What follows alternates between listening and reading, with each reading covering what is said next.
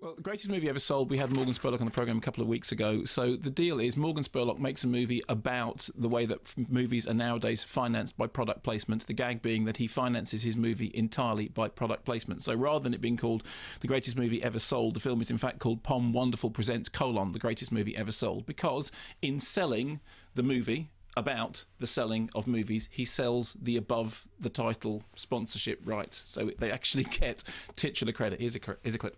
The way that I want to see Pom, or when we first see Pom in the movie or find out you guys are on, is we get the call, maybe you guys are going to be in, we're going to do it, we want to be the official beverage, and so then every other beverage automatically in the movie is blurred out.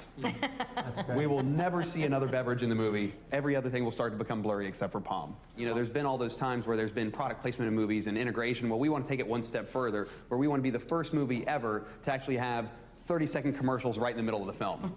And so we're going to shoot commercial spots. There'll be 3 spots throughout the film. As I said, our top 3 sponsors, the above the title sponsors, and the other 2, which will have 30-second spots, of which Pom would be a great commercial. And we have some really good ideas that we could do something with that. So the idea is a good one, and actually the funny thing with Morgan Spurlock is his films are pretty much as good as the idea. The pitch idea is everything. It's like, you remember that there was that it may have been Alan Partridge, when he's trying to come up with TV shows, and it's monkey tennis, exactly. He's desperate for the recommission. That's right, exactly. And a partridge among the pigeons, or whatever, a partridge in a pear tree, and he says, "Great, what is it? I don't know. It's just a title." In the case of this, with Morgan Spurlock, it pretty much all comes down to whether or not the single idea works. So in the case of Super Size Me, can you live for however long it is just eating McDonald's? That's a good idea. I get that. In the case of this, can you make a movie about product placement in movies, financed entirely by product placement in movies? Fine, I get that. In between, we've had things like Where in the World is Osama bin Laden, which didn't work because it's just the gag doesn't work as well. So in a way, this is a kind of return to form for him after, Super Size Me is 2004. Although I was looking now, he's had producer credits on loads and loads of things. He's thanked. He's got executive producer credit on Czech Dream, which is very good.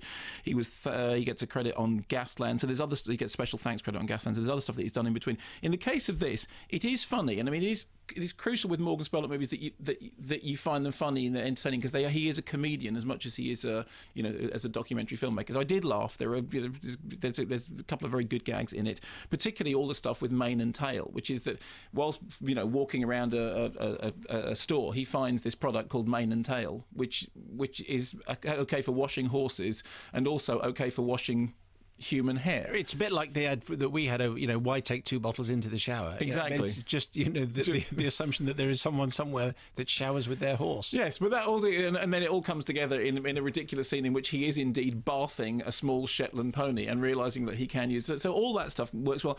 The most important thing about it, however, is that it does 2 things. Firstly, it moves things on simply from the product placement into a discussion about partnerships, about basically movies and the products with which they are involved essentially supporting each other. And he talks about the way in which their respective advertisements advertise each other. So one of the things he said when he came on the programme was that through all these people that he's got to sponsor his movie, he also had access effectively to their publicity. And that was another way that the movie goes. So that's quite interesting, because it takes it beyond just what you know about product placement. The other thing is, he said, having seen this movie, you won't see product placement in movies and not notice it anymore. And if there is a moral in all this, it's simply that you should notice the product placement.